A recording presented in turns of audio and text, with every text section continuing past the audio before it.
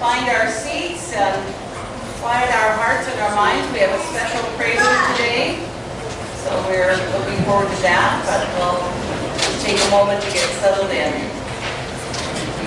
What a good breakfast that was, by the way. So thank you to everybody who will cook and bring the egg casseroles and provide the orange juice and milk and the coffee and cake.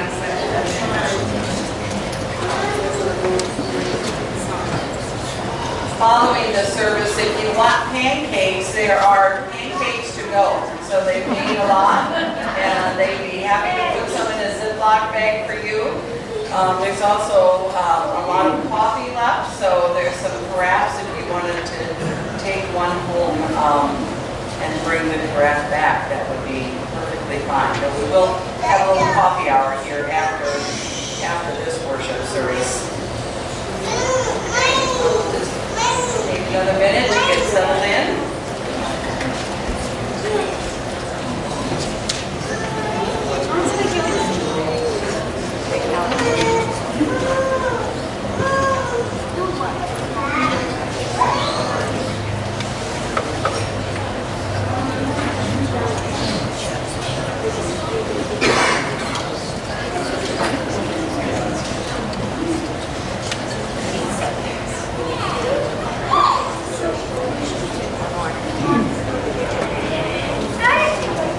I promised Judy I wouldn't let her get up to sing until we were all settled in place. So we're just waiting for a minute for people to find their seat and have a moment to quiet their heart and their mind before we hear our special prelude from Judy Byron.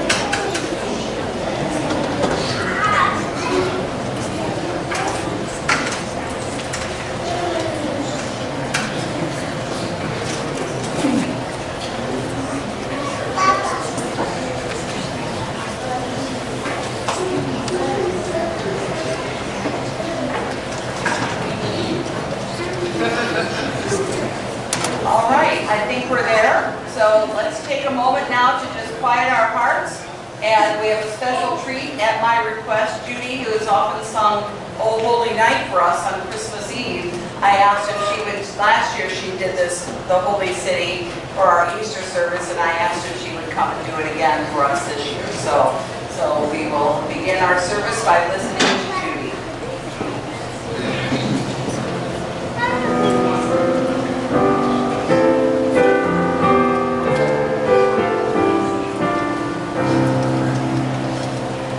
Last night when we were sleeping, there came a dream so fair. I stood in old Jerusalem, beside the temple there. I heard the children singing, and ever as they sang, methought the voice of angels from heaven answering.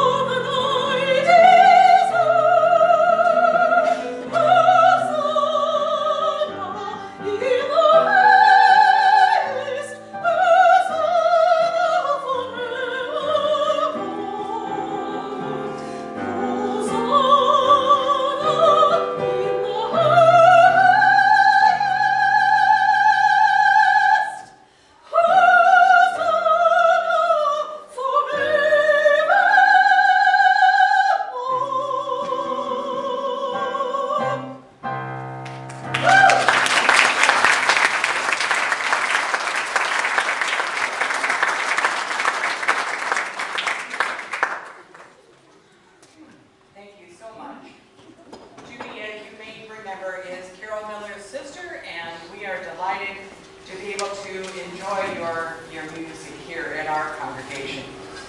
I know you are in demand this time of year, so we thank you for etching out Easter for us, so we appreciate that. A couple of announcements. The flowers look beautiful, so thank you to everybody who donated those. They are available for you to take home with you today. If you forgot, did I buy a tulip or a geranium or what did I buy? There's a pink sheet that tells you. So we think, look at all the people that donated and look at the beautiful flowers. So thank you for that. And again, they can go home with you today following the service. Like, don't come up here now and get it and take it. Okay, so a couple of things. Book club will be this coming Tuesday. It got moved from last week, and our Tuesday night Bible study will resume on April 16th, so that will be a good thing. We continue with our Monday Bible study on Zoom and our Wednesday in-person Bible study in our conference room.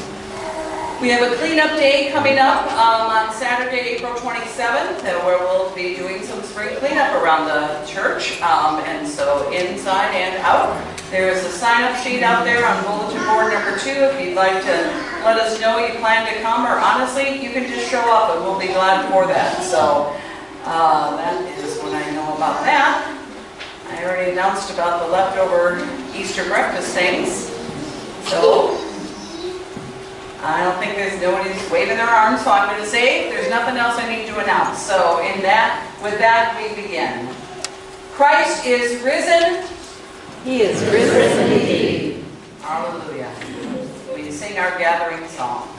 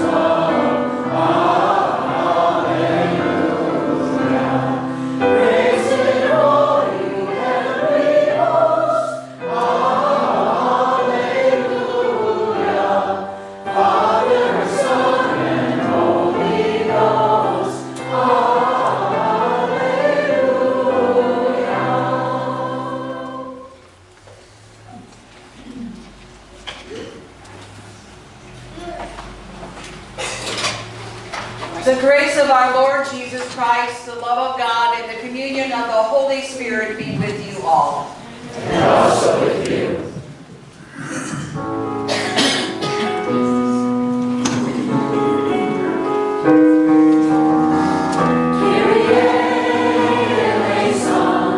On our world and on our way. Kyrie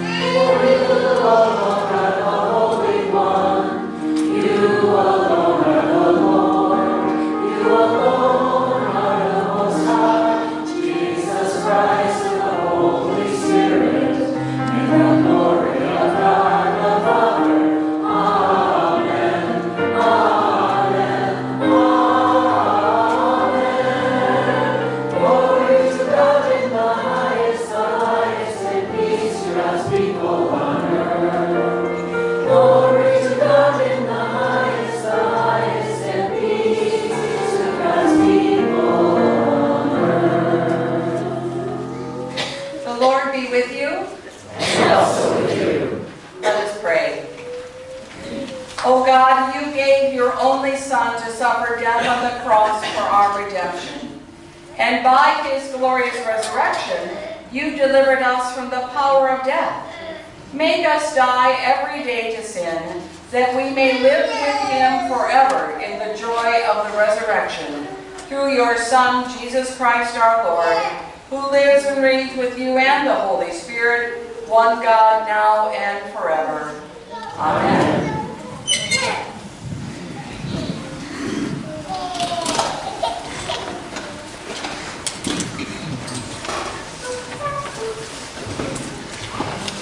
Good morning. The first reading is from the 10th chapter of Acts, beginning with the 34th verse. Peter crosses the immense religious and social boundary that separates Jews from Gentiles in order to proclaim the good news of Jesus' life, death, and resurrection, so that God's forgiveness in Jesus' name would reach out to all people.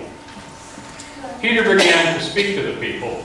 I truly understand that God shows no partiality, but in every nation, anyone who fears him and does what is right is acceptable to him. You know the message he sent to the people of Israel, preaching peace by Jesus Christ. He is Lord of all. That message spread throughout Judea, beginning in Galilee after the baptism that John announced, how God anointed Jesus of Nazareth with the Holy Spirit and with power, how he went out about doing good and healing all who were oppressed by the devil, for God was with him. We are witness to all that he did, both in Judea and in Jerusalem. They put him to death by hanging him on a tree, but God raised him on the third day and allowed him to appear, not to all the people, but to us who were chosen by God as witnesses, and to ate and drank with him after he rose from the dead. He commanded us to preach to the people and to testify that he is the one ordained by God as judge of the living and the dead. All the prophets testify about him, that everyone who believes in him receives forgiveness of sins through his name. Word of God, word of life. Thanks be to God. The second reading is from 1 Corinthians chapter 15, beginning with the first verse. The core of the Christian faith and Paul's preaching is the death and resurrection of Jesus Christ. As the crucified and risen Christ appeared to the earliest of his followers, so we experience the presence of the risen one in the preaching of this faith. Now I remind you, brothers and sisters, of the good news that I proclaimed to you, which you in turn received, in which also you stand, through which you also are being saved, if you hold firmly to the message that I proclaimed to you, unless you have come to believe in me. For I passed it on to you as of the first importance, what I in turn had received, that Christ died for our sins, and in accordance with the Scriptures, that he was buried, and that he was raised on the third day in accordance with the Scriptures, and that he appeared to Cephas, and then to the 12. Then he appeared to more than 500 brothers and sisters at one time, most of whom are still alive, though some have died. Then he appeared to James, then to all the apostles. Last of all, as one untimely born, he appeared also to me. For I am the least of the apostles, unfit to be called an apostle, because I persecuted the church of God. But by the grace of God, I am what I am, and his grace towards me has not been in vain. On the contrary, I worked harder than any of them, though it was not I, but the grace of God that is with me. Whether then it was I or they, so we proclaim, and so you have come to believe. The word of God, word of life. Thanks be to God. Please stand for the gospel.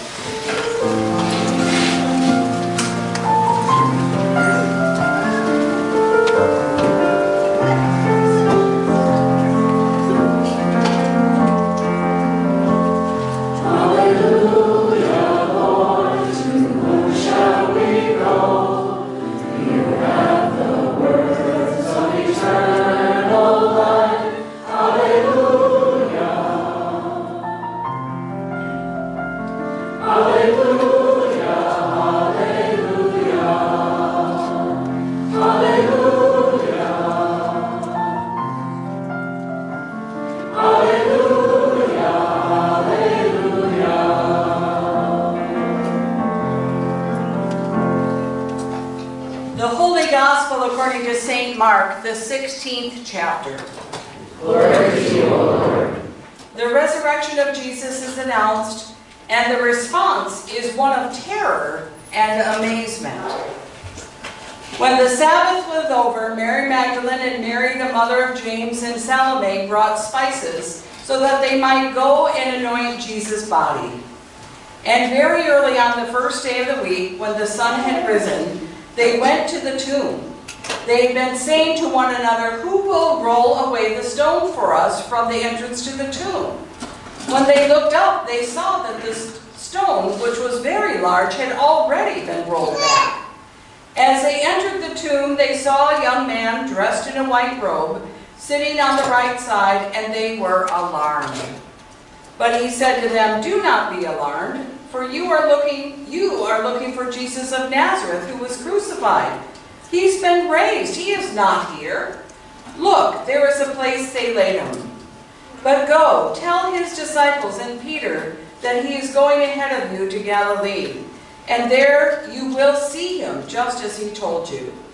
So they went out and fled from the tomb, for terror and amazement had seized them, and they said nothing to anyone, for they were afraid. The Gospel of our Lord. Praise to you, O Christ. You may be seated.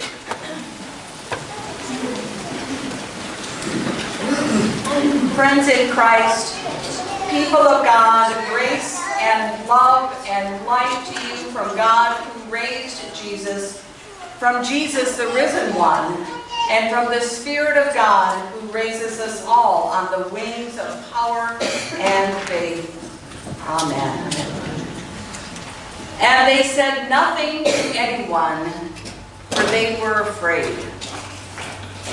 Now I know some of you have come to this Easter service from many different places, many different points of view, differing needs and attitudes. Some of you have come this morning because someone asked you to be here. Others have come out of habit. You are always here on Easter. Still others have come for the music, or you're in town perhaps visiting a relative who is a member here. But I'm not concerned with that. What I'm talking about is not how you have come into Easter, but the way you will leave Easter. There's more than one door out of this church, more than one way to depart from the cemetery, more than one path from the empty tomb. You see, this is the way the Gospels speak of Easter. Matthew, Mark, and Luke all agree that it was the women who dared to venture out to the cemetery on Easter Sunday. 3 women. It was still dark when they made their way through those cold and dark Jerusalem streets, quiet at last after a weekend filled with violence and ending in crucifixion. They risked much. After all, the soldiers who had crucified Jesus, who had been ordered to guard the tomb, well, they might do the same to them as they had done to Jesus. All the Gospels agree that women were the only disciples left after Good Friday. Everyone else was hiding. But even these women were disciples of a dead master, because Jesus was dead. So, on this dark, forlorn, early morning, 3 women were out in the cemetery to perform one final act of devotion for their departed master, to dress his decaying body with sweet-smelling spice. And when they got there to the cemetery, that place of death, the stone before the tomb had been rolled away. There was a young man sitting in the tomb. Luke says that the 2 were there in dazzling apparel. Matthew says they met an angel. Mark just calls him a young man dressed in a white robe. So he gives them the news, that startling, unexpected news, that Jesus of Nazareth, he is risen. He's not here. Go, tell his disciples that he's going before you. Matthew said that the women ran back into town with great joy and began to tell everything that they had seen and heard. The risen Christ even met them on their way back. Luke says that the women ran back and excitedly told everything to the apostles, who considered the women's tale to be an idle tale, until Jesus appeared to the men in the village of Emmaus, and again at breakfast. You see, Mark tells this Easter story differently, and perhaps I'm thinking more truthfully. Mark is believed to be the oldest of the Gospels. He ends his Easter story abruptly, even awkwardly, ambiguously, particularly in comparison with the other Gospels. The last words of Mark's Gospel are words about the women who had just seen the empty tomb and heard the words that he is risen, he is not here, he's going before you to Galilee. Mark says of the women, and they went out and fled from the tomb, for trembling and astonishment had come upon them, and they said nothing to anyone, for they were afraid. And then the Gospel of Mark ends. Well, that's a letdown. I mean, what an abrupt ending to a spectacular story. Where did the women go? Did they ever work up the nerve to tell what they had seen? What happened on, I don't know, Monday? No wonder by the 2nd century, helpful preachers had added a few more verses to the ending of Mark. Your Bible at home might have 12 more verses at the end of Mark, but most New Testament scholars agree that Mark originally ended right here at verse 8. And they went out and fled from the tomb, and they said nothing to anyone, for they were afraid. Mark tells of no further appearances of the risen Lord, no suppers at Emmaus, no reassuring words to the women on the way back to Jerusalem, no breakfasts on the beach. There's nothing but this abrupt, stunned, stupefied, silent, fearful ending. They didn't know what to say, says Mark. Words failed them. They felt fear. Now, it would be difficult to write an Easter hymn based on the basis of Mark's Easter. You couldn't inscribe these words over the gateway to a cemetery or carve them on a tomb. They felt fear. Yet, they do touch a chord. I'm betting that Mark does a better job of expressing how many of you feel about Easter than do the more elaborate, more refined, assured words of Matthew, Luke, or John. If you want the resurrection explained to you, if you want Easter done in a technicolor pounded into you in sure and certain words of earnest conviction, argued scientifically or evoked poetically with talk of crocuses and butterflies emerging, then forget it. The 3 women have only to tell, but if you can get them to tell it, of the Easter fear, trembling, and silence. They had come out to the tomb as one last show of respect for poor, dead Jesus. They had come out to put a few cosmetic touches on a now decaying, perhaps already badly smelling, dead body. And entering the tomb, they saw a young man who said, "You seek Jesus? He's not here. He's risen. He's already out in Galilee. Go and tell the disciples that he's gone on before you." But they couldn't obey the directives of that young man to go and tell, at least not immediately. The first thing they felt was fear. They were afraid. And again, Jesus had given them the slip. They had gone out to the cemetery to give him a decent burial, but Jesus wouldn't stay nailed shut. Some sweet memory. As always, he's gone on before them, out ahead of them, into the future, out of death and into life. and it scared them half out of their wits. So if we come here this morning, as those women came to the tomb, have we come here to pay our respects to Jesus, who lived so long ago? Jesus who did and said some wonderful things, but is no more? You may have come to nail down your faith, to be reassured again that you are certain.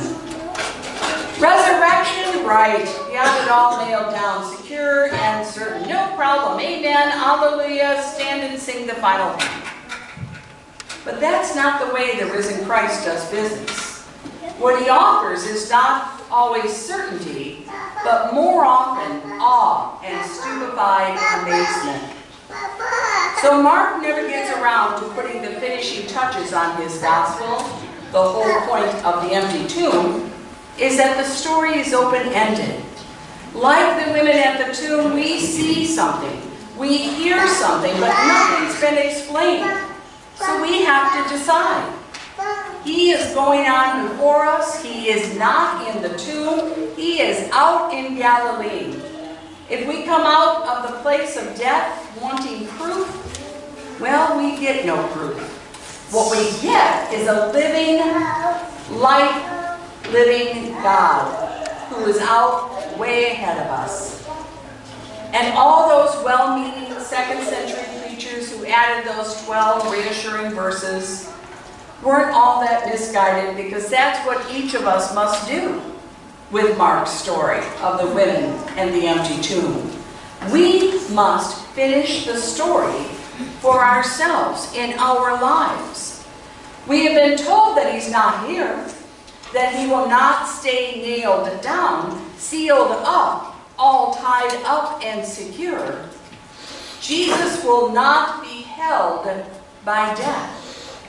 So if we would follow him, it will not be to places of deadly certainty. It must be forward, into the future, out into whatever Galilee will meet you on Monday morning. That's where Jesus is. That's where he will meet you. And the good news is more than a little scary, so no wonder the last word in Mark's gospel is a word of fear. So what are you supposed to do with this story? Well, that's your problem. After all, you're the one that came here looking for Jesus, but he's not here. You just missed him. By this time in the morning, he's already in Galilee. He is gone before you. So go and tell. Amen.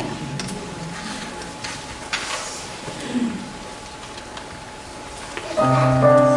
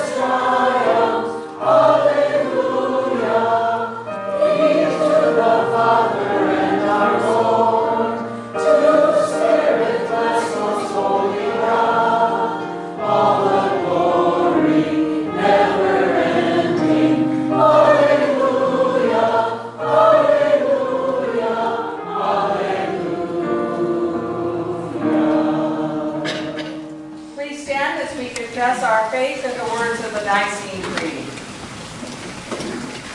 We believe in one God, the Father Almighty, maker of heaven and earth, of all that is seen and unseen. We believe in one Lord Jesus Christ, the only Son of God, eternally begotten of the Father, God from God, light from light, true God from true God, begotten, not made, of one being with the Father. Through him all things were made. For us and for our salvation, he came down from heaven, was incarnate of the Holy Spirit and the Virgin Mary, and became truly human. For our sake he was crucified under Pontius Pilate. He suffered death and was buried. On the third day he rose again, in accordance with the Scriptures. He ascended into heaven, and is seated at the right hand of the Father. He will come again in glory to judge the living and the dead, and his kingdom will have no end. We believe in the Holy Spirit, the Lord, the giver of life, who proceeds from the Father and the Son, who with the Father and the Son is worshipped and glorified, who has spoken through the prophets.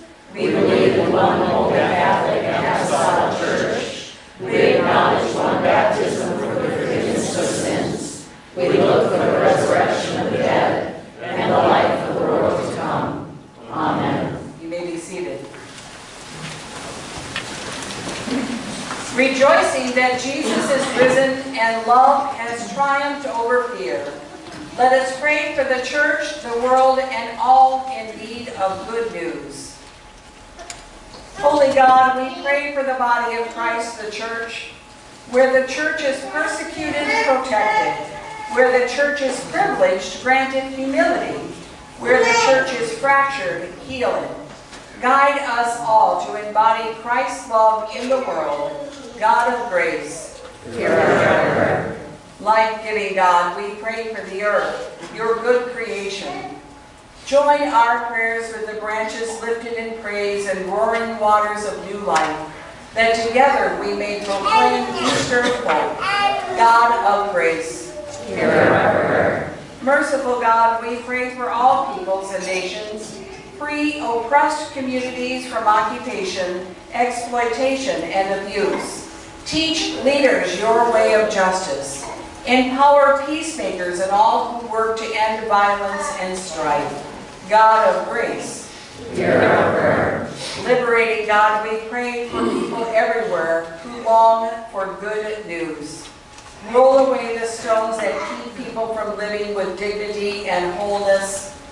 Breathe new life and hope into people struggling to make it through each day. Be with all who are ill or suffering in some way. We pray especially this day for Audrey, Kathy, Phyllis, Jim, Sue, Reuben, Sharon, Sandy, Cindy, Richard, Mike, Will, Bruce, Keith, Ann, Francis, Margie, Kevin, Dick, Bobby, Jenny, John, Rick, Lee, Billie Jean, Jim, Mindy, Jim, Judy, Ron, Jeff and Judy, Lori, Richard, Randy, Sybil and Halton, Jane, Mimi, Marilyn, Tim, Jeff, Tony, Pam, Shirley, and Lisa. We also pray for those who have tragically died this past week, the 6 people from the bridge collapse in Baltimore, and those who were the victims of brutal killings in Rockford this past week. We lift up to you our shut-ins Ken, Lori, Kit, and Mary, and ask for your protection over those serving in the military, including David, Dylan, Kyle, Matt, Sage, Tyler, Cristiano, Logan, and John. And pray for comfort for those who are grieving the death of Tom Lombardo. God of grace, hear our prayer. Loving God, we pray for this community of faith and for your Spirit in our midst. Feed us at your Easter table and fill us with your wisdom, that we may serve and care for others. God of grace, hear our prayer. Eternal God, we remember those who have gone before us in death. Renew our trust in your promises, that we live with joyful courage and compassion. God of grace. Into your hands, most merciful God, we commend all for whom we pray, trusting in your abiding love, through Jesus Christ, our resurrected and living Lord. Amen. As always, we continue to be so grateful for your many financial gifts that support the work here at All Saints, in our synod, and around the world. And so I pray, Risen One, you call us to believe and here bear fruit. May the gifts that we offer here be signs of your abiding love. Form us to be your witnesses in the world, through Jesus Christ, our true vine. Amen. Please stand. The Lord be with you. And also with you. Lift up your hearts. We lift them to the Lord. Let us give thanks to the Lord our God. It is right to give our thanks and praise.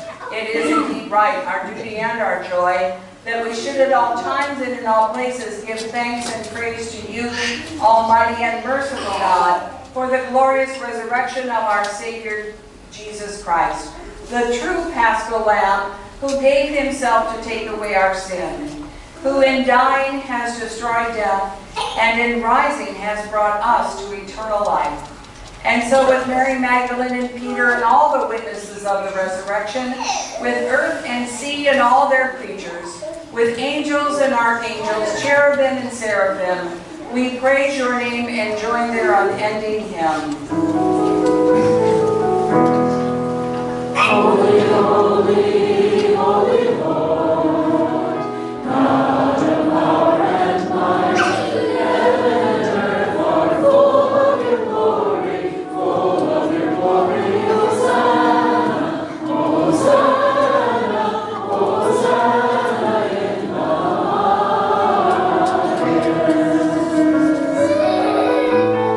Blessed is he who comes in the name of the Lord.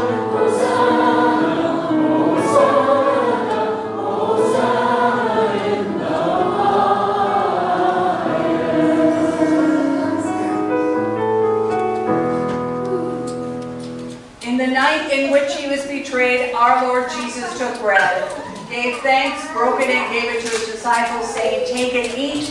This is my body given for you. Do this in remembrance of me." Again, after supper, he took the cup, gave thanks, and gave it for all to drink, saying, "This cup is the new covenant in my blood, shed for you and for all people for the forgiveness of sin. Do this for the remembrance of me." Gathered into one by the Holy Spirit, let us pray as Jesus taught us. Our Father, who art in heaven, hallowed be thy name. Thy kingdom come, thy will be done, on earth as it is in heaven. Give us this day our daily bread, and forgive us our trespasses, as we forgive those who trespass against us. And lead us not into temptation, but deliver us from evil. For thine is the kingdom, and the power, and the glory, forever and ever. Amen. The risen Christ is made known to us in the breaking of the bread. Come and eat at God's table. You may be seated. If you wish to have a gluten-free wafer, I'll have them with me. And so just indicate that when you come forward. I know a few folks that need these, but maybe there's some others as well. The way we'll do communion is what we've been doing for the last while, where we come down the center aisle, I'll give you the wafer, and then you go off to the side and take either the wine or the grape juice, drink that and put the empty cup in the basket, and then return to your seat.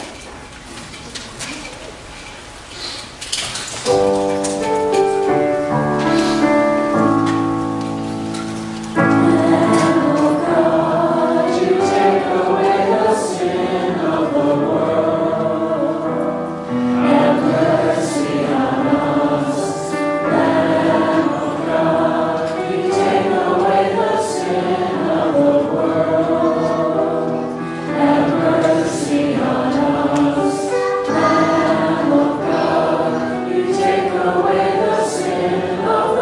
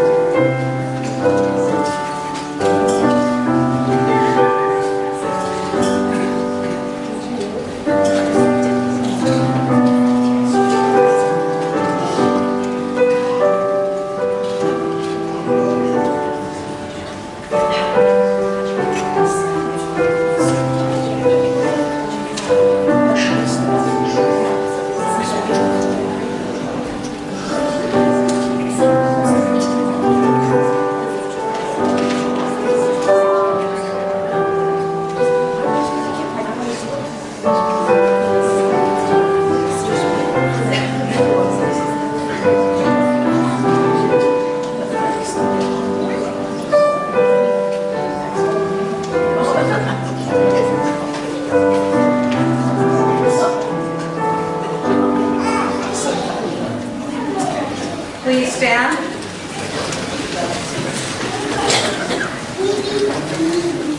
Shepherding God, you have prepared a table before us and nourished us with your love. Send us forth from this banquet to proclaim your goodness and to share the abundant mercy of Jesus, our Redeemer and friend. Amen. Alleluia. Christ is risen. Christ is risen indeed. Alleluia. The God of resurrection power, the Christ of unending joy, and the Spirit of Easter hope bless you now and forever. Amen. You may be seated. Victory.